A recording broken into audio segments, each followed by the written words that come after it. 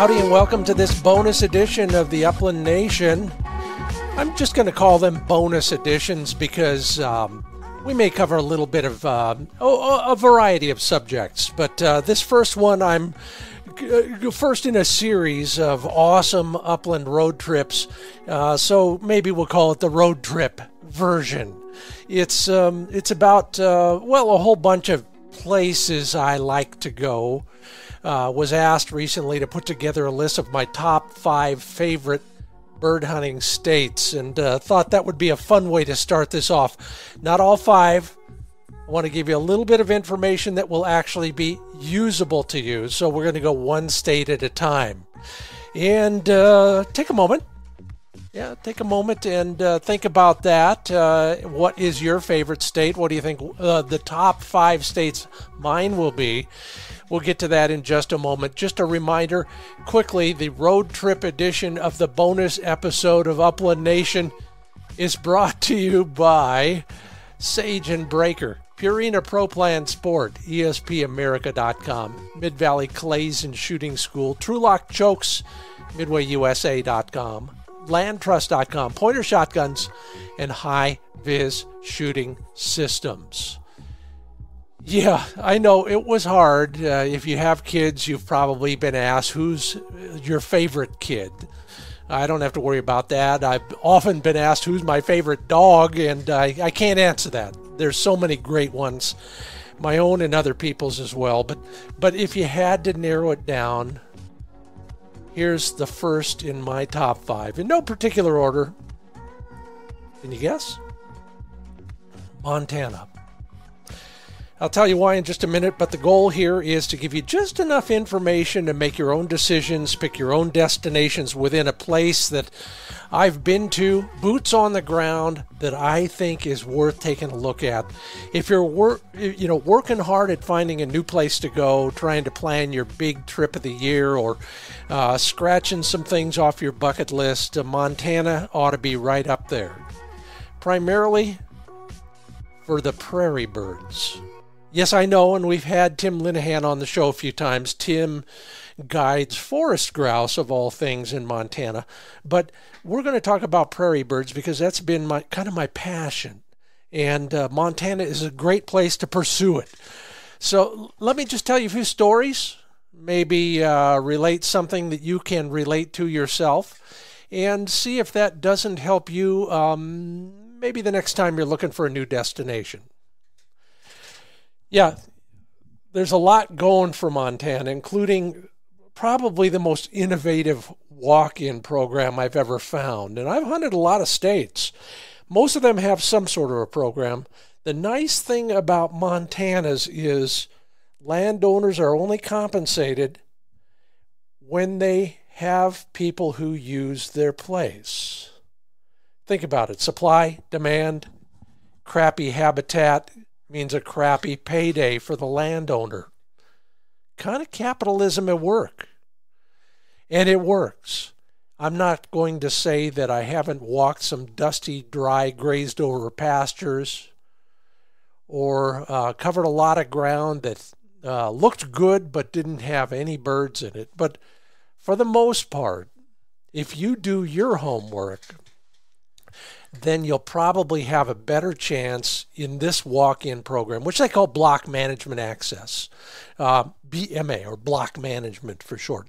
Anyway, if you do your homework, there's a better chance that you'll find what you're looking for in Montana than a lot of other states. You know, a lot of other states, as you probably know, wherever they get their money, the conservation or the wildlife agency sends a guy out, he looks at the ground and decides, yeah, I'll pay you $50 an acre for the season. The problem is what happens to that acreage after the guy signs off on the contract is anybody's guess. It could get grazed, it could get burnt, whatever it is. There's no incentive for the landowner to do anything to keep it in bird hunting shape. Well, Montana's is a little bit different in that regard. Again, like I said, sort of capitalism in one way, shape, or form. If it's not good, nobody's going to go. The poor guy's not going to get paid. There's a lot of ground in Montana. There's a lot of ground in all of my top 5 states. So come back often because I'll be touching on all 5 of them over the next few weeks in the bonus episodes that we're starting out this new bonus program with. Vast prairies for sharptails, boggy swales for pheasants. Yeah, and I mentioned the forest birds as well. In fact, I just had a friend who I've hunted with a lot of times. Thank you, Mark, for hosting me on so many trips. He's headed for Montana to tick spruce grouse off of his bucket list. That's where he's decided to go. And this guy knows his stuff. That's where he's going for his forest grouse. Anyway, beyond the forest, more prairie birds, huns, sage grouse. There's so much ground out there, not even a resident could hunt it all in a lifetime. Now, like I said, some of it's good, some of it's not so good. But most of the time, if you research carefully, locate in the right place, you at least have a good chance that you and your good dog are going to see birds. Whether you hit them or not, well, don't look at me. I'm not the guy. I'm just grateful when I get within gun range. Now, that's just the private land open to public hunting, block management access. Montana, like a lot of western states, is full of publicly owned land. Yeah, we own it. We pay a bunch of bureaucrats to administer it. Luckily, most of the time, they let us cut our dogs loose and walk around on it. A lot of Forest Service ground in the western part of Montana, a lot of Bureau of Land Management land in the central and eastern part of the state. And that's before we mix in all those other kind of less obvious federal agencies, from the Bureau of Reclamation to the Corps of Engineers, and then state and even county ground. A lot of state school land, for example. You could spend an entire hunting career just walking on public ground. There is some incredible public land hunting in Montana. Some of these towns that I'm going to mention are literally surrounded by public access and publicly owned land. From block management ground that holds pheasants and sharpies near Plentywood in the northeast corner. Lewistown, smack dab in the middle of the state, one of my favorites.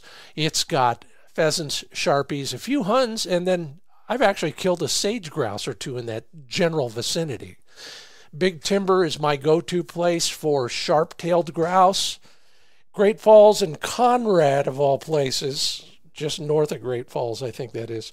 Sharpies and pheasants. Had a great first time I ever went to Conrad was for a pheasant hunt hosted by a friend of mine. He said, "Come on up," and I said, "I've never been to Montana," so I went. Had a great time. One of the best looking Little League fields in the country was in Conrad, Montana, the last time I was out there. In fact, I was driving by doing some scouting, and one poor schlub was there mowing the whole field by himself with just a walk behind lawnmower. I felt so sorry for the guy, and having built 4 or 5 different Little League fields over the years, I pulled over and helped him bag grass for a couple hours. Oh my, it was worth it. Brought back a lot of great memories. Another great venture, if you want to call it that, is the High Line. That's it used to be it's still a railroad, but it's also U.S. Highway 2. Goes from goes across the northern end of the state. The best hunting on the High Line is from Glasgow east to Plentywood. Lots of access, lots of prairie, a little bit of everything else. So if you're looking for a place to go, those are some of the places where I would start. I'm not going to give you the latitude and the longitude, but I'm going to give you some good starting points that have paid off for me. That's the whole idea behind this road trip edition of our bonus Upland Nation episodes. Now, I've talked about the Block Management Access Program, and it's, there's an art to negotiating it. There's a few things you want to do, and that's one reason I'm going to bring them up now. They have great data incredible online maps, and also hard copy booklets. So you want to get the booklets for the region you're going to. And there's, I don't know, 6 or 7 regions in the state of Montana. So find your spots, figure out what region they're in, go on the department website, request the hard copies of the maps. They'll be published in late summer, and then they're available digitally and on your app as well, maps on your phone. They do update a lot of that stuff just before the season starts, so keep checking in as you're planning. But do plan early. There are some of these walk-in areas that require you to make a reservation with the landowner. Most of them are just basically you drive over, you find the sign-in kiosk, and you do sign in. Again, that's how the landowner gets paid. He can prove that you came over and you hunted his place. So you'll find the kiosk. Even some of the online mapping apps will mark those, although sometimes they're not quite as up-to-date as they could be. So find the kiosk, sign in, make your reservation if required. Between now and when the season starts, take long looks at that map, try and lay a plan, figure out an itinerary, a route, if you will, so that if one place doesn't work, another place will work, and you're not spending half a day going to it. And make sure that in your itinerary, you've got a good idea of where and how big the federal and state and other public ground is. So there's your start on the block management access and other public access information available in Montana, one of my favorite states. I'll come back with more and even a hunting story or two in just a moment. But first, a couple, well, one's a public service announcement and the other one's a commercial. Commercial first for Purina Pro Plan Sport dog food, designed for active, hardworking dogs, like the one you're looking at right now. High protein formula, real meat is the first ingredient. That real meat brings amino acids to the table, pardon the pun. That's what nourishes muscles, especially after exercise to promote recovery. Learn more about all the formulations at ProPlansport.com. And maybe you heard Jim Matthews on the Upland Nation a while back. Jim is a good friend of mine, a fellow writer, also the expert when it comes to Western birds. In fact, he publishes a Western birds newsletter that you might want to subscribe to. Well, Jim is breaking out the jams and doing a series of public land upland bird hunting seminars. And he says, I'm just not going to tell you what Scott tells you. I'm going to put X's on a map and give you the map.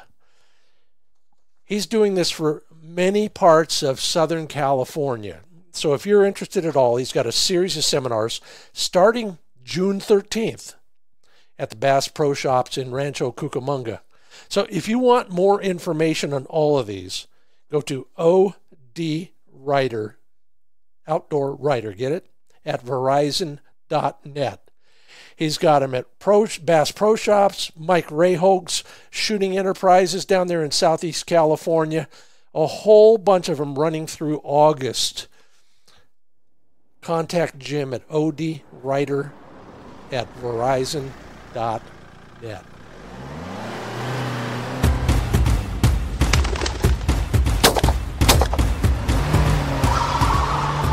Welcome back to this bonus edition of the Upland Nation. We're talking road trip. One of my favorite subjects, and maybe yours too. Montana, top of the list for me. Giving you the lowdown on some of the highlights, if you want to call it that. Like so many other multi-species states, time your visit depending on the bird you're after. Yeah, there's two kind of glamour birds. The first one is ringnecks. The second one is sharpies, but there are other birds as well. So let's start with one of those other birds. Usually I consider it a bonus. Hungarian partridge. Yeah, we have gone, and you've probably seen some of my TV shows where we've gone strictly for Huns. But I'll tell you, you got to scout hard and be lucky. And luckily for me, I have a friend who scouts hard. They're fun. They probably won't be in the same habitat as the other birds. If they're on your bucket list, you want to find relatively flat, greener ground than the other birds. These little guys will not be found in the really tall grass. The tall grass, for example, that sharptails hang in. They like a lower growing grass. It almost looks like the roughs on a golf fairway, maybe a little taller than that. And you never know where else you'll find them. I did a visit to Montana last year where we were in classic sharptail country, and all we found were Huns. So go figure. But generally speaking, shorter grass. The joy of Huns is, number one, once they fly, they'll sit tight. They often don't fly very far, so you can follow up each flush and hunt out the singles or even some small coveys broken out of that big covey. The axiom for most of these birds is they will all, for Huns alone, they will fly as a covey and generally in the same direction. There won't be one of those popcorn flushes where they're all going at different times and in different directions. Okay. But they are a weird bird to hunt. And if you read my Pointing Dog Journal article last month, you know one of the biggest challenges is kind of the optical illusion that they pose for you because they're smaller than a chucker, bigger than a quail, smaller than a sharpie. You don't know when to shoot sometimes because of that. Fun bird, love them. Can't wait to shoot some more. Maybe this season. Sharp-tailed grouse, kind of the premier western bird in a lot of ways, especially on the prairie, of course.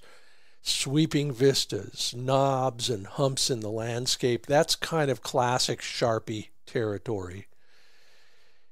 You know what I mean. And generally knee-high-ish grass. One biologist described it this way: if the grass is tall enough to bend in the wind, that's where you're going to find sharp-tailed grouse. Another one said, but it can't be too thick. So if you can't see a basketball in the grass, it's too thick for sharptails. Those are both great descriptions of classic sharptail habitat. Not to say they're not anywhere else, especially early in the season. If there's a bush or a thicket, you don't want to ignore that. In fact, there are many times, for a couple reasons, that birds will hang in the little pockets of shrubbery. Buffalo berry, snowberry, any of that kind of stuff. Whether it's a low-growing carpet of that stuff, I found them in there, or just a single standing bush, or even a tree. Sometimes it's for the shade, because you're hunting these birds early in the season. It's a September kind of bird. Sometimes for protection from avian predators. So if you find a stand of shrubs, don't ignore it. Plan a stealthy approach. Use cover and terrain so that they can't see you, because they're usually on the high spots. And then get ready for some fun. You know, the other thing, and I'll never forget this experience. Alfalfa. Yeah, it's a good thing for sage grouse, but it's also a good thing for sharp-tailed grouse. And the reason isn't maybe the first thing you think of, which is they're eating it, because they might eat some. I've never found any alfalfa in a sharp-tailed crop. What they're eating are the grasshoppers who eat the alfalfa. We were down in the middle of nowhere. It was a hot day, and we were at the bottom of this big, I won't even call it a draw, I'll call it a valley. Had a little tiny creek running through it. And at the bottom of this valley, you could there was a tinge of green. I took Al's word for it because I'm a little colorblind, so I might have called it brown or purple. But he said, let's go down there. And it was an old abandoned, it was like an old alfalfa field that had basically been droughted out, decades before, but there was still some remnants of that alfalfa in there. And they were all ugly, scraggly, not much left of them. And I said, man, this alfalfa's having a hard time. He said, yeah, but it's not what you think it is. It's all the grasshoppers eating it. Well, we thought, what the heck? Let's go. At the bottom of that, near the alfalfa, was a long, well, in South Dakota, you'd call it a shelter belt. And maybe that's what we should call it in Montana, too. Shelter belt of about 10, 12-foot shrubs of one sort. I don't remember what they were. I don't know why they were there. Maybe there had been an old homestead. Maybe it was a shelter belt. Maybe it was just some ranch wife who wanted a little bit of green and a little bit of topology to the flatness of that place. Well, we got on both sides of that, and it was a perfect storm. It really was. We had the alfalfa, which means the grasshoppers. We had the shade. We had the protection from avian predators. Al on one side, me on the other side. We walked slowly down that row. Every step, I thought something would come out of there. Okay, one did. The biggest great horned owl I've ever met. Almost knocked me over. But nothing. And the dogs are working pretty hard, and they're staying close, and that's a good thing in country like that, till we get to the end. And then all hell breaks loose. 24 grouse. Al shooting one of those old side-by-sides of his. Boom. Of course, first bird down. I had to kind of sprint around the bushes blocking my shot, but luckily it was the end of the row. So I did that, closed the gun up, shot that little 28 I love so much, and I dropped a bird. Both dogs happy, both shooters happy. In fact, that was Flick's first sharp-tailed grouse. 23 weeks old. Okay, so as I've said, for Sharpies, early in the season is when you want to go. Otherwise, they covey up into such big groups, you'll never get close enough. Too many eyes looking for predators. Look for shade, stunted trees, even creek banks, the certain time of day when they're in shade, all good bets. Go early in the season, do your research, do your e-scouting. Look for water holes and avoid them like the plague. They may hold blue-green algae, fatal to your dog. There's also cactus, rattlesnakes, and the biggest porcupine we've ever met. Of course, Lynn, my cameraman, had to go down into the draw and get a picture of it until it turned around and started waddling towards him. You'd think he'd know better. He's a Montanan. Oh, he did get some great footage out of it. All right. There's your sharptails in Montana. Pheasant season, mid-October is generally when it starts. And the challenge becomes that habitat difference. There's, 1 in 10 chance you'll find a sharptail in pheasant habitat or vice versa, but most of the time they're going to be kind of separate. You can find them all on the same property. We've done that before. But for the most part, they're going to like riparian areas, the edges of crop fields. There's some weed out there. And some shelter belts. Think about South Dakota, if that's where you go, or even Iowa. Same kind of habitat. They need more grain food most of the year, especially in the fall after the bugs have gone. Look for some folds in the landscapes. I never pass up a break going down to a piece of water. For some reason, birds hold there more frequently than any other place, at least in my experience. So walk those, put a hunter on both sides, put the dogs down in the middle.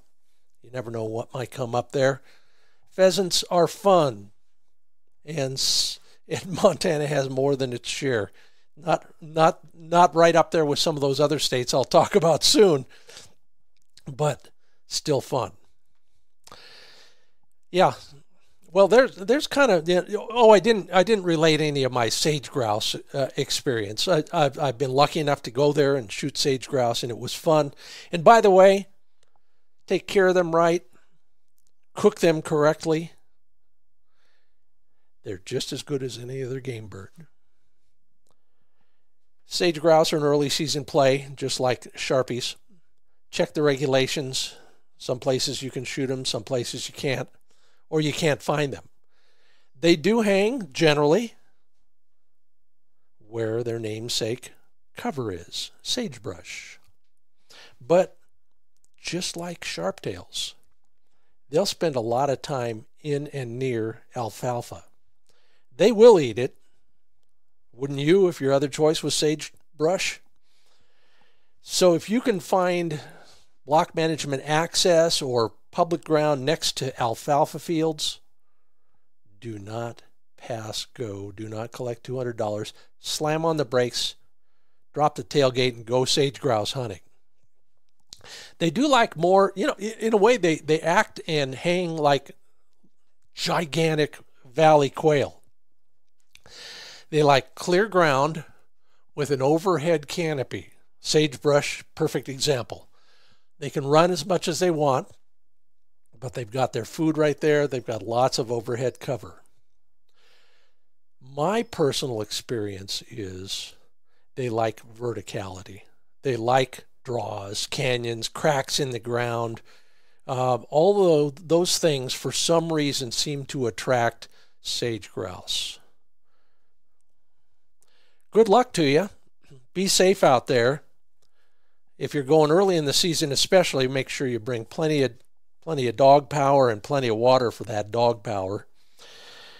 This is our first attempt here, or this is my first attempt at a special edition bonus episode.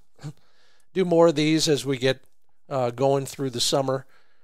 Mainly on road trips that I've taken that I think are of value to you, but also on some other subjects. If you have any suggestions, tell me what you think of this. I'm glad to provide a bonus episode periodically. Luckily, I have the sponsors who can help me do that. If you want more information on Montana or anything else, there's another place to look. Find birdhuntingspots.com. Just about everything I do, I write about there. So if you're looking for particular information, whether it's a trip you want to take, dog training advice, hunting strategies, it's all there at findbirdhuntingspots.com. I do want to thank my sponsors for making this possible. HiViz Shooting Systems, Pointer Shotguns, landtrust.com, midwayusa.com, TrulockChokes, Mid-Valley Clays and Shooting School, ESPAmerica.com, Pro Plan Sport from Purina, and Sage and Breaker Gun Care Products. Get in on their last bit of the Father's Day sale, sageandbreaker.com. Give me your feedback and do me a big favor. It's time for us to grow some more. Recommend the podcast to one friend. Subscribe if you're not already subscribed. And if you're so inclined, leave a rating or a review. I'm Scott Linden. I'm so glad you could join me. I hope I helped you take a longer look at Montana. I'll be there this season. Maybe I'll run into you. Keep me posted if you're going. Thanks for listening to the Upland Nation's special bonus edition.